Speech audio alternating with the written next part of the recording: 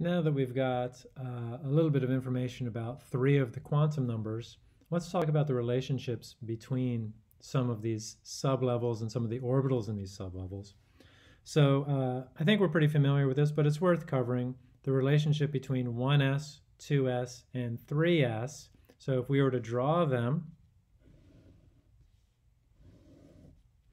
on a set of axes, of course it'd be 1s would be the smallest, 2s, and 3s. Again, not necessarily drawn to scale, but doing our best.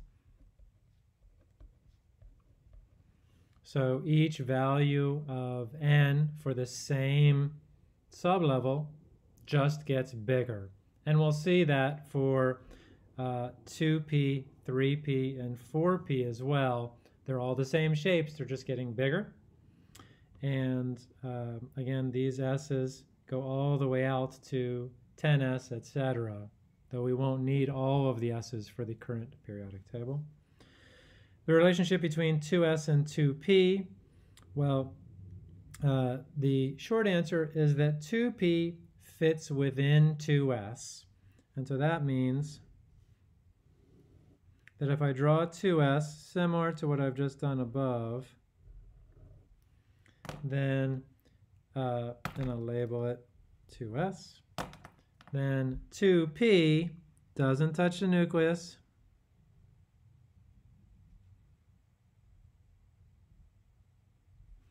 And it fits, again, within the same space. If I define these as x and y, then this is going to be 2px along the x-axis.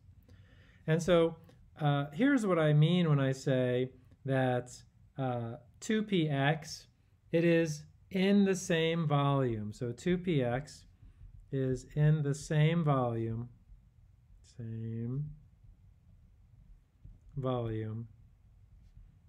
as 2s.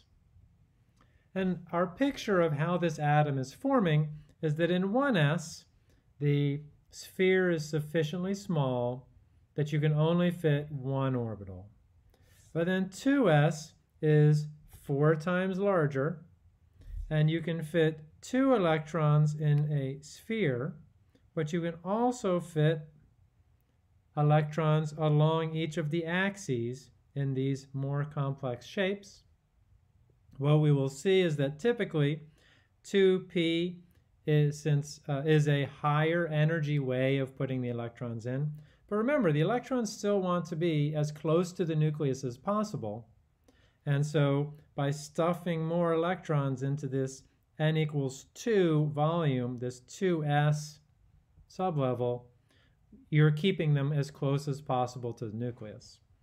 So they're in the same volume, and so 2px is another way to put electrons into this n equals 2 principal energy level, which is inside the 2s sublevel. Okay, and what you might imagine, and let's go ahead and sketch it out. So if we had n equals 3, let's see how this works. Let's make sure we're on page. Good. So let's say n equals 3 is here, roughly. Then what we might draw is we might draw 3px.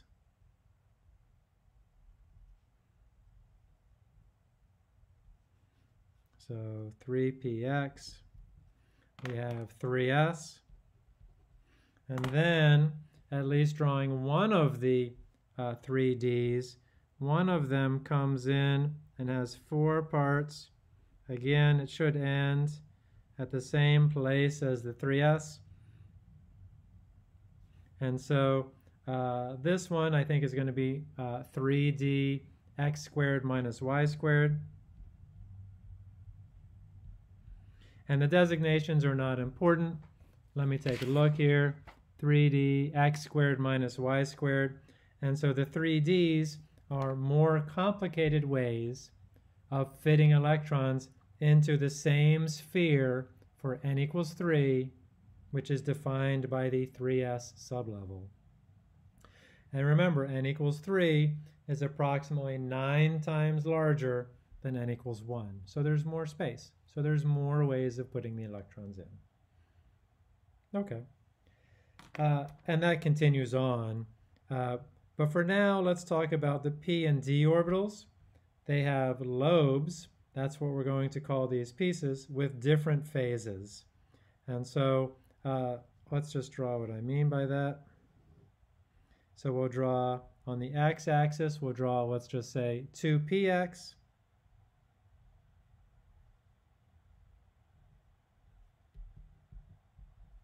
And because these are based on wave functions, and waves have both positive and negative places, and so let me just draw a wave. Waves have positive and negative spaces in them, and that's just a handy way to keep track of the top and bottom of a wave.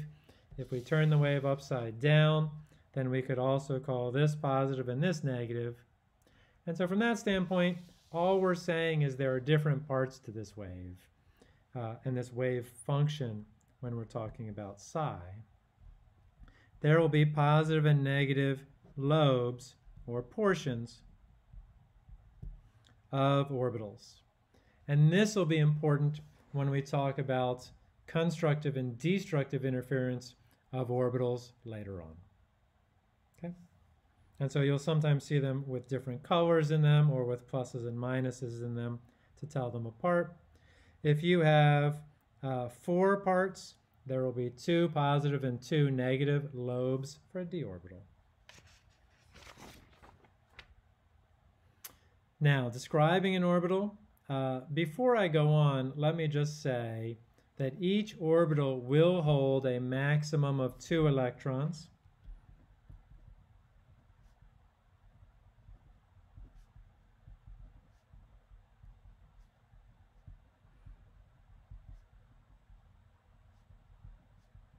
It can hold less, it can hold 1 or 0, but each orbital will hold a maximum of 2 electrons, and that's why we're building up this picture of orbitals, so we can know what spaces the electrons are in and then put the electrons in.